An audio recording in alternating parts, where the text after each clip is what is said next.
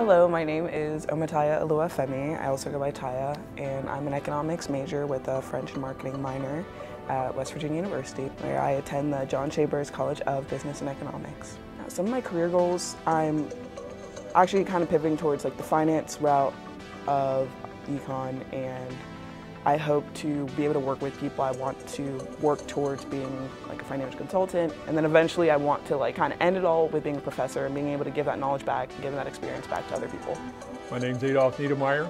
I am a professor emeritus in the Department of Accounting, West Virginia University.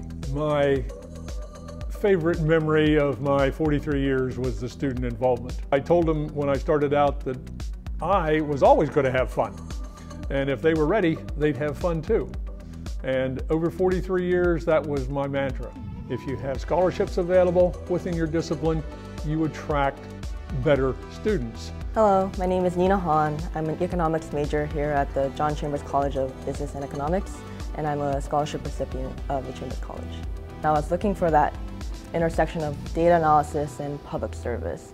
And eventually I found my way into the world of public policy and what a policy analyst does, and I knew that that was exactly what I wanted to do. My scholarships have completely eliminated that thought of even having to worry about, tuition, and I know that is such a blessing, that's such an opportunity that I will never really be able to like completely say thank you to, because the only thing I feel like I can do is come back and do the same thing to someone else. I am where I am today because of WVU and the opportunity provided to me.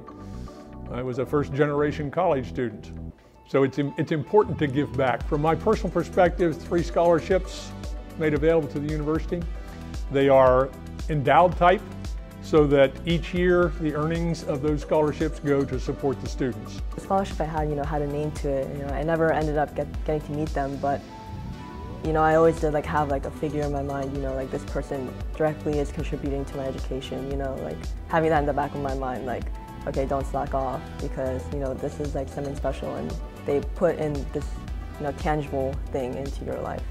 Well, I think now with the new name, new building, the future of the college is bright.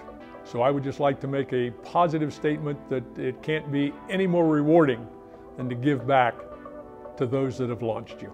I think COVID has really shown that scholarships are so important. These scholarships might be someone's saving grace. They might not have been able to attend WVU if their family has to worry about, catching up from, unemployment or anything like that. But with my scholarships, it's shown me that that stressor is not even something that I have to worry about, and that's such a privilege for me, and that's such an opportunity that I'm just so grateful for.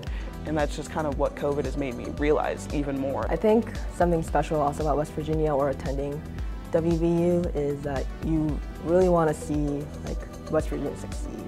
It's not a secret that West Virginia, isn't the most, wealthiest state, and a lot of students tend to be disadvantaged. And so you kind of really root for West Virginians, and you root for people who go here, because it just sometimes seems like everything's not in your favor. And so having those scholarships, being able to further your education and have a successful future is, I think, super special. And it's definitely inspired me to do similar acts in the future.